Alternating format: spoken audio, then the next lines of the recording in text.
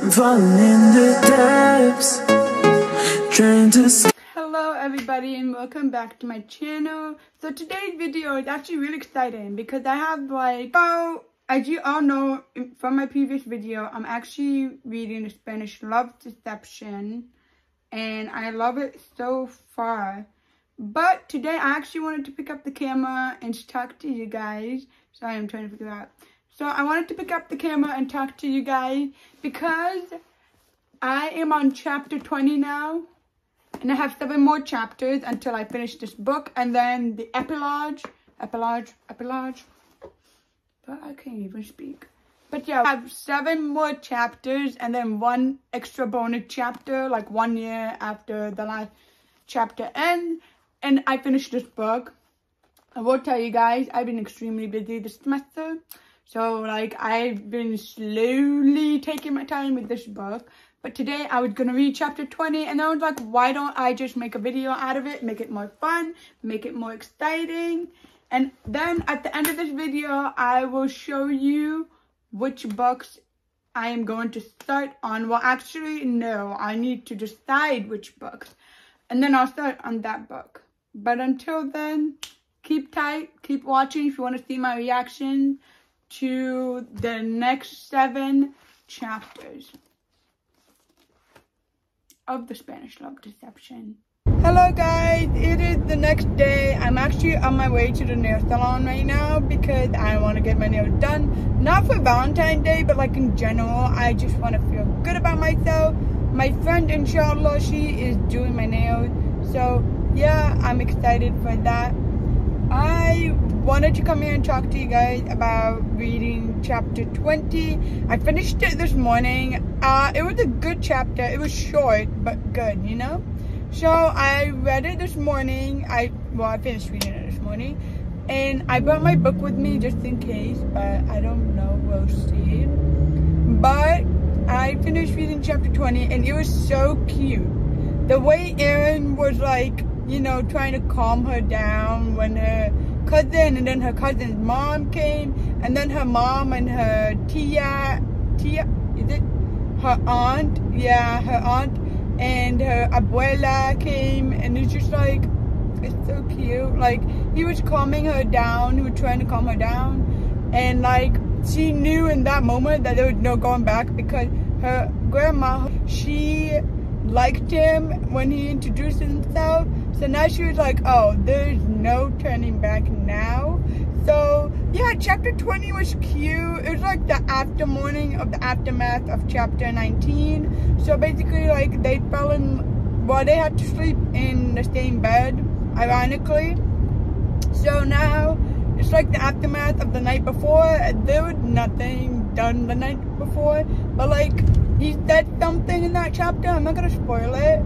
But like, he said something in that chapter that makes her be like, oh my god, he is legitimately serious. He's like, I don't think he's faking this. Well, I mean, she is so oblivious to the fact that he genuinely likes her, loves her, and that's what frustrates me. Because like, she's naive and oblivious to that fact. But as the reader, we can see him falling for her. Like, we know he's already done for. Like, he fell for her. Like, we know, legitimately we know that he, long before they even went to Spain, that he likes her and that he's in love with her. And that's what's so frustrating, that she really can't even realize that. I'm like, come on, do you really need it to be spelled out for you? Like, come on girl. But yeah, that's my thought on chapter 20. It was cute, short, and just, you know, cuteness overload for real though. Guys, so I actually got to read 1 chapter last night. It was like the cutest chapter ever. Like, oh my god. It was like the cutest thing I've ever seen between Erin and Catalina. And the way that he... Okay, so basically, Catalina, okay, I'm gonna call her Lena because this is easier for me. But Lena, she confessed as to why she left Spain, like what happened when she had to leave Spain. like what happened with her relationship with Daniel, which we don't like, and why she left Spain. And Aaron was just listening to her, and I was like, you're in love with her. Like, if the readers cannot see that he's in love with her at that moment, then honestly, I don't know what you guys have been reading, because it's not that. Literally, he was just like listening to her, comforting her, and I was like, oh my god, do men even exist such as Aaron Blackburn? Because like, he likes Disney, he likes Pixar, you know, like a grown man really likes it. But like, as he said in previous chapters, that this is gonna be spoilers, by the way, sorry. But like, as he said in previous chapters, that cartoon, something about animation makes them calm. So like, you know, you relax when you watch animation. There's not like high tension or drama in animation. Like, it knows the plot basically. So like, he likes Disney and Pixar, and I was like, bro, that's a grown adult liking Disney and Pixar. How much more better could that get, like, honestly? So, sorry, I'm driving. So like, yeah, I was very, very surprised. Like a good surprise. So it was just, I don't know, something cute about that. It's like the cutest thing ever. I mean, it wasn't the cutest thing ever, but like, yeah, back to the actual chapter, you know what I'm talking about? He just comforted her, he listened to her, like, bro, what the heck is it with these men that don't listen? Like, listen to your woman, for real. So, it was just, and then I think this is a chapter where Lena is like, is this not fake to Aaron? Like, this is not fake to him, this is real. And she's just starting to be like, oh, this is like real for me too. Like, I can't help but feel it is real for me. So I was just like, oh my god, girl, you are literally falling for him and you don't even realize that. Like, oh, so much happening. So today I want to read chapter 22, I think it is, or 23. I might have read 2 chapters, but I don't remember. But to be honest, I did read chapter 20. So I might be on chapter 21 or 22. I don't know. I don't remember. Oh my god. I'll let you guys know when I get home. But yeah, I'm just like, Lena, congratulations on, you know, knowing his feelings. I'm just like, girl, come on. It took you like majority of the book just to know what he's feeling for you, and I'm like, you can see as the reader, you can literally see that he loves her from the beginning. Like, he's not just playing with her, he genuinely loves her from the beginning. And like, honestly, I don't like Daniel because, again, this is gonna be a spoiler, like, yeah. But I don't like Daniel because he literally does nothing. Literally does nothing to stand up for Katrina when, you know, like, the rumors got out. And like, he just didn't do anything. And so, you know, like, it also is dealing with being a female is like hard, which I agree with Lena, because like, literally you can be a female and like, you would get in trouble much more than the male, which honestly shouldn't surprise me, but it does. Anyway, yeah, that's what I thought. Oh my god, I really wanted to punch Daniel when he talked to Lena in the book, in the chapter, because I was like, get away from my girl. Don't you dare talk to her. Like, you lost that right. I'm gonna actually take a picture of the book once I get home. But there was a there was a part and underlined in that chapter that Lena tells Daniel, like, it's so empowering. It's like a feminist empowerism. Yeah, like, oh my gosh, she really told him, like, she told him off. Anyway, I'm gonna drive. I will see you guys when I get home, because I'm not gonna go home now. So I will see you when I get home. Babe, for this love that hurt me so, but I'm not brave. Hey guys, I just finished chapter 21 and oh my god, it was so good. It was so spicy. Well, it was kind of spicy, so you know, it's like it's spicy, but it's not. He teases her. I mean, she literally teases her. I'm gonna read it out loud because why not? He was like,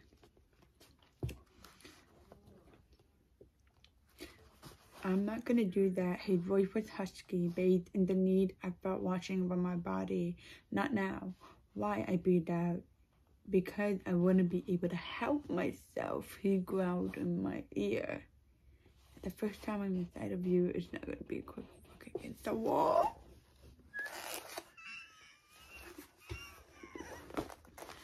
Oh my god, I was like, he's really like setting high standards from guys in real life. So Aaron Blackford, he's really setting my expectations so high. I am gonna read one more chapter and then I'll come back and talk to you guys about it. Hey guys, so it's the next day and today's Valentine's Day, so this is why I'm like all dressed up. I'm on chapter 24 currently, still reading chapter 24, and it's like interesting that, oh my god, it's so interesting because the last chapter was cute on the ending, so I was like it was steamy and I had to skip a lot of stuff because it was steamy, like spicy steamy. Yeah, that kind of spiciness. So I had to skip it, and now I read like the last few paragraphs on chapter 23 because that's where is the chapter that happens all the steaminess. So I read the last few paragraphs. Boy, I read my coffee. I read the last few paragraphs in that chapter, and oh my god, I was just melting. If you think Olaf can melt, you should have seen me, because I was just like melting, like, yeah, because there is a part where Aaron, okay, so they play this little game. I think it was a little game. There's this little thing that they were doing, they were playing with each other. So I read you the part where it actually made me went like, oh my god. So it said, when Aaron finally spoke, it sounded like a promise. I earned my 4-letter word. And then I annotated it, so I'll put a picture of it up here. And I actually annotated that part, and I put a question mark to what I said, but you guys can see what it says. So it's like that's 3 words. So anyway, I cannot wait to finish chapter 24, because after that we would have like 2 more chapters, because that would be on chapter 25. But I need to go get my copy. You guys are gonna watch the Valentine's Day vlog, so that you already know the gist of it. But yeah, I am gonna go see if I can pick up my coffee. If not, I'm gonna read a little bit more in my car until I can, and then I'll talk to you guys. So it is a few days later, like literally 2 days, and I just finished the Spanish Love Deception. Oh my god, pick this up. That is all I can say. Honestly, the Spanish Love Deception got me out of my reading slump. I've been in it for years, in the reading slump. I could never, like, I buy books. Literally, that Michelle Obama books that's sitting on my bookshelf. It's been there since the beginning of my college. So I was like freshly into college, like freshly out of high school. And I never picked it up, but I'm going to pick it up during the summer. But that is going to have to be an announcement for later. But honestly, it is 400 and something words. Not me looking to see how many words it is. Well, 437 words to be exact, including the extra bonus chapter. But like, you guys, this book has me out of my slump. It made me so happy to read it. Aaron Blackford, if you're a real kid, can you please like marry me or something? No, this guy is like perfection. He's like the ideal boyfriend who loves Disney, who loves Pixar, willing to meet the family. He's in love with the girl that he's supposed to hate. The Disney had it for me. That was it. I was like, oh my god. He is, and like literally he's perfect. Can we agree? Can we agree? I don't know how to hold the book apparently, so I'm like jiggling wee like this. But this book, oh my god. And I want to pick up the other book by Elena Armour. Is it the American Roommate Experience? I think that's what it's called. I want to pick that up because I heard that Lena and Aaron like make their own small cameo in there. But also because I want to hear about Rosie. She's my girl. Like, oh, God bless her. Rosie, she's like the ideal best friend. I love that. Anyway, The Spanish Love Deception. What did I think about it? What are my opinions? Well, getting into this, it is a slow burn for me. Just me. I don't know about you guys, but for me, this was a slow burn. And in a good way. I enjoy slow burns because you get to see how they get together. Like, it's not automatically off the bat. Once you pick up the book, it's like, oh, they're already together and they have drama already. No, like, there is some sort of, there's like some sort of something going on and they're not friends or they are friends and something happens. But, you know, like, slow burn books are my favorite book. And this, like, gave me all the feels. I really love this book. Like, I cannot be any more grateful for it. And it's an amazing book. And I annotated it. So it's my first book that I've annotated. There's not a lot that I annotated. But now that I look at it, it's like cute annotations. Yeah. I really love this book. I mean, I keep saying that, but I genuinely love it. It's like the book that got me out of my reading slump. I am forever grateful for The Spanish Love Deception. But now it's time to retire. I might lend people this book if they want to read it. Like, if you want to see what were my thoughts in this and stuff, I could. It's not like annotated a lot, but it is annotated and it has my first thoughts. So yeah, this is The Spanish Love Deception. I think Lena, okay, listen, I know a lot of people like her. I like her, like, don't get me wrong, I like her, but come on, she was like, she couldn't see that Aaron genuinely loved her, like, since the beginning. Like, it was auto shock, like, girl, are you really that naive? I'm just saying, like, was she really that naive? Like, I understand the situation, but, like, come on. A guy was literally going to buy you, like, everything from the store. Well, not everything, but, like, you know, you bought your coffee, you bought your thing. But, yeah, he just...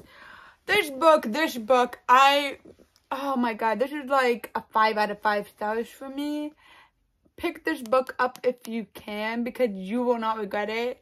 There are steamy scenes as a fair warning, honestly, but that's like in the last few chapters. Like, I don't know when it happened, but yeah, The Spanish Love Deception.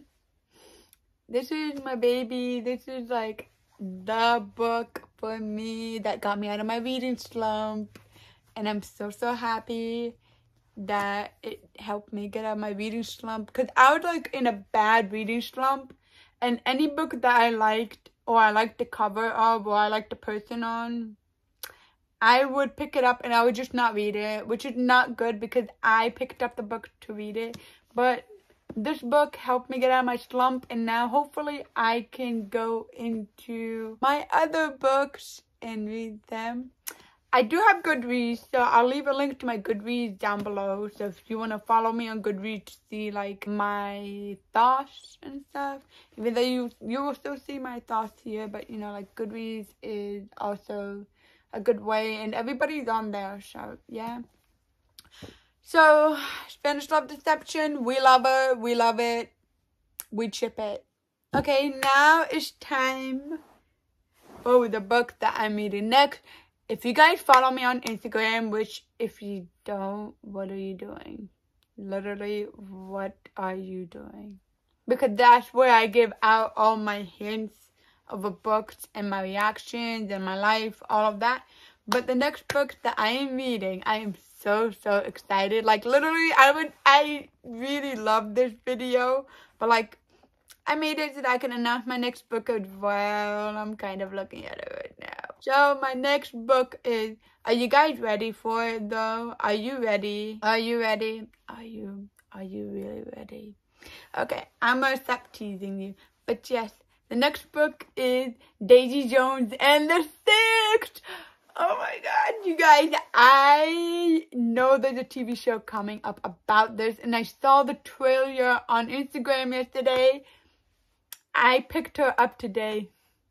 So the day that I'm recording this, I picked her up, and I am going to read the book starting now, I'm going to read the book, and when the TV show comes out, I still might be halfway through it. We'll see. She is big for me, but like, I want to read it, and I'm annotating this as well, so yeah, annotating, reading, and I'm gonna watch the show. The show is coming out March 3rd on Amazon Prime, I believe. So, yeah, I'm reading Daisy Jones and the Six. Honestly, with me, I prefer books that are romance, thriller. I prefer them to be raw. Like, you know, talking about heavy topics and stuff. So this is perfect. I am going to read the back of it for you guys. But yeah, let's see. So, Daisy is a girl coming of age in LA in the late 60s. Sneaking into clubs on the Sunset Strip, sleeping with rock stars, and dreaming of singing at the Whiskey A Go-Go. Her voice is getting noticed, and she has the kind of heedless beauty that makes people do crazy things. Also getting noticed is The Six, a band led by the brooding Billy Dunne. On the eve of their first tour, his girlfriend, Camelia, finds out she's pregnant. And with the pressure of impending fatherhood and fame, Billy goes a little wild on the road. Daisy and Billy cross paths when a producer realizes that the key to supercharged success is to put the two together. What happens next will become the stuff of legend. The making of that legend is chronicled in this TV novel, written as if it were the oral history of one of the biggest bands of the 70s. In Daisy Jones and the Six, Tyler Jenkins Reid brilliantly captures an unforgettable place and time in an utterly distinctive voice. I am so excited for this. What the heck? Yes, let's get this girl going. Oh my god, yes. I saw who they cast as Billy, and can I just say, I love his movies. Like, yes.